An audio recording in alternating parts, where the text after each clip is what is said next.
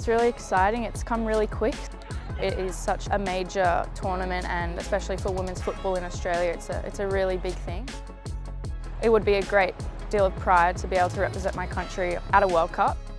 You just have to go in with high expectations and just belief and confidence in yourself that you can stick it to the best, and I think we're putting in all the preparation to be able to go into those games with massive belief and confidence within our group. It's a great opportunity for us to test ourselves against such great nations and teams. We just want to make a statement on the international stage of how far we've come as a nation in football, I think. As a personal goal, just make my country proud, make my family proud, yeah.